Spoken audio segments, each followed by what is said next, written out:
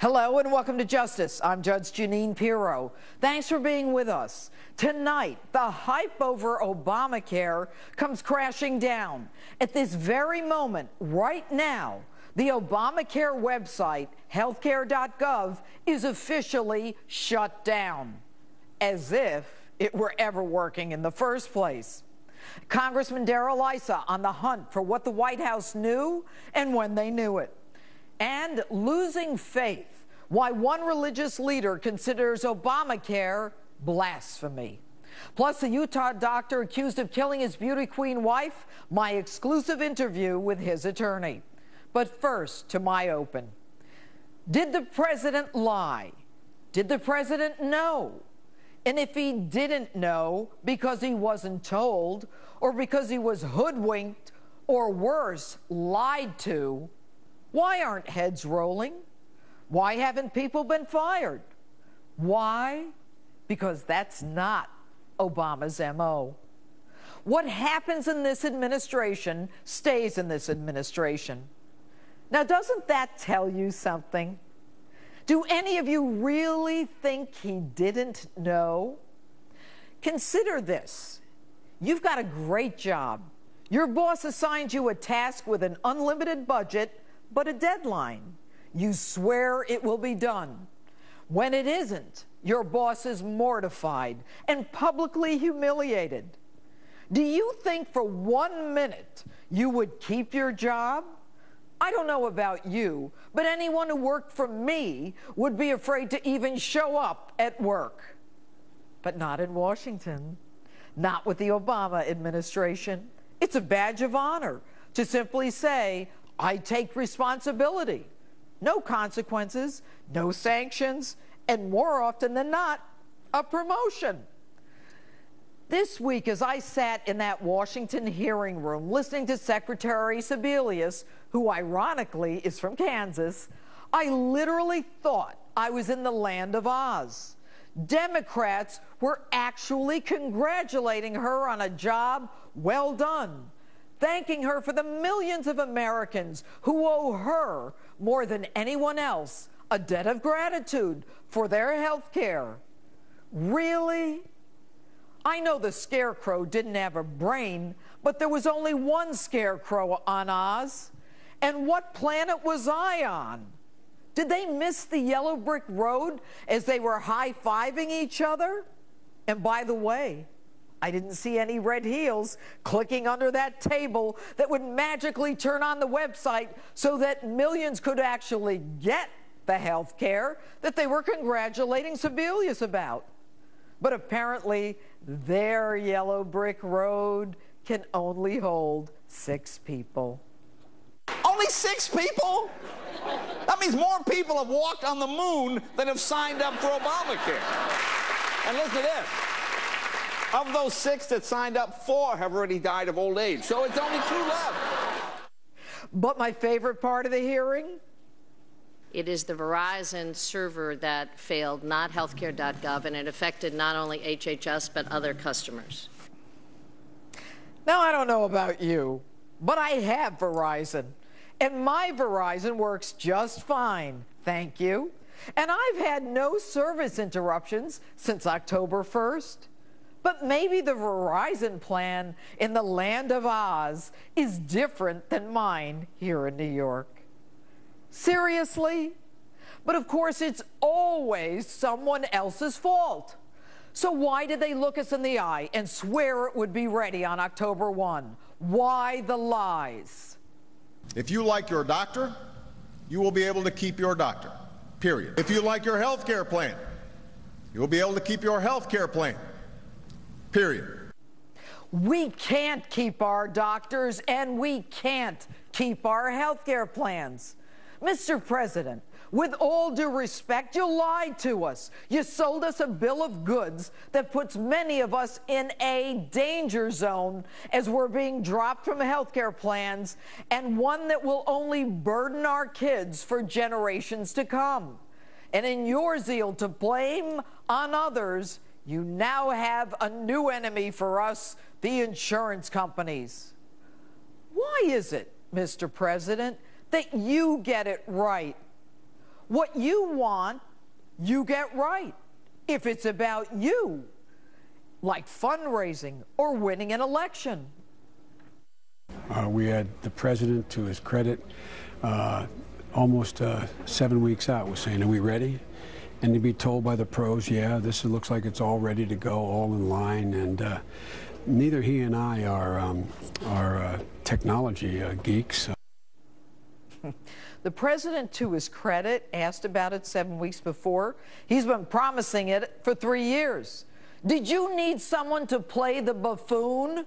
Mr. President, 5 years ago, when you were elected, they couldn't tear your BlackBerry away from you. And now the vice president is telling us, and they want me to believe, that you don't understand websites? And what makes me crazy is that every Tom, Dick, and Harry has a website. I can go on Amazon right now to buy a mop, my book, Clever Fox, or even a pair of red high heels to click under a table. And not to digress, but the prosecutor in me wants to know why a contract for the most important program, the crown jewel in your administration, is awarded to one of the first lady's dear friends. Essentially, a no-bid contract for a defective product. So Simple Sebelius stays on. What makes you think she can get it right now, especially when she's got the same people working on the website who couldn't get it right in the first place? Don't you have lawyers review your contracts? Every first-year law student knows a time is of the essence clause needs to be put in a contract, even a no-bid one, Mr. President, where a product must be delivered by a particular date. Otherwise, there's a penalty. But not you guys. Not only did Sebelius say there was no penalty clause, she's willing to pay more to the same company that couldn't get it right in the first place. More of our money. Some manager. But then again, your lawyer in over his head holder probably missed that contracts class. Mr. President, with all due respect, you have promoted Obamacare for years. If it's so great, why aren't you on it? Why isn't Congress on it? Why aren't federal employees on it? Even Simple Sebelius refused to go on the very health care program that you all think is so great for the rest of us. And her excuse, when pressed, that it would be illegal for her to do so. There's a reason I call her Simple. It's not illegal, even in the land of Oz. And what makes you think that you know better than we what is good health care for us and our families? A true leader leads by example. Instead, you look down your nose and dictate to the rest of us. You reign on high as you give waivers to your union friends, the ones who got you elected, while the rest of us face massive premium increases we simply can't afford for benefits we simply don't need, like maternity benefits and pediatric health care. In the past, poor people who couldn't afford health care had Medicaid. Now, you've made affordable health care so unaffordable that virtually everyone is now signing up for Medicaid. So here we are, a day late and a dollar short, with millions literally without health care, and believe me, it's only going to get worse. So don't try to sell us your bill of goods. The website is not up and running. We can't keep our health care plans, and we can't keep our doctors. Stop telling us what's good for us. The truth? You've lost all credibility. No one believes you anymore. Maybe Hillary was right. What difference does it make? None of this affects you. With me, House Energy and Commerce Committee member, Ohio Congressman Bill Johnson. Good evening, Congressman. You were in that room during the testimony this week of Secretary Sebelius. Should she be fired? Well, you know, the Secretary serves at the pleasure of the President, and I just heard your opening. I would never have survived in my career as a program manager, as an implementer, as an integrator, if I had performed this way. And if this is the kind of performance that's acceptable to the president, then I think the president has got some accounting to do to the American people. Well, and you know, Congressman, as I'm sure you've heard from your constituents, so many people are now being faced with increased premiums for benefits that they don't need, don't want. You know, when there really is nothing more personal than your doctor and the ability to keep that doctor. Don't you find it astonishing that something as important as this was not ready for prime time, and they looked you guys in the eye and they said, we will absolutely be ready, when they never even did an end-to-end testing? Oh, yeah, and the flaws go all the way back to the beginning. You know, I've looked at the contract.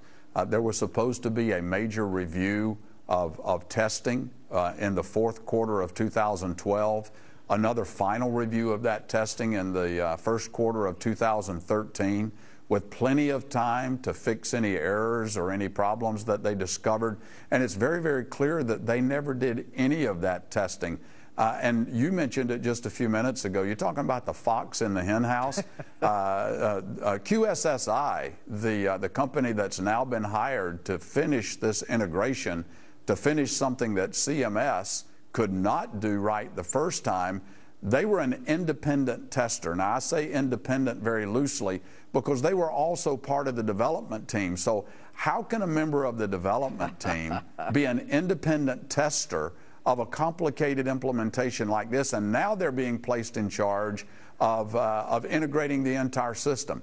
There are a lot of unanswered questions Congressman, you are so right. The fox over the hen house. Thank you so much, Congressman Johnson, for being with us. We're going to stay on this. Thank you. And coming up, Congressman Darrell Issa and the facts that led to the disaster known as Obamacare. And tonight's Instapoll: how would you fix Obamacare? Facebook or tweet me at Judge Jeanine. We'll read your answers later in the show.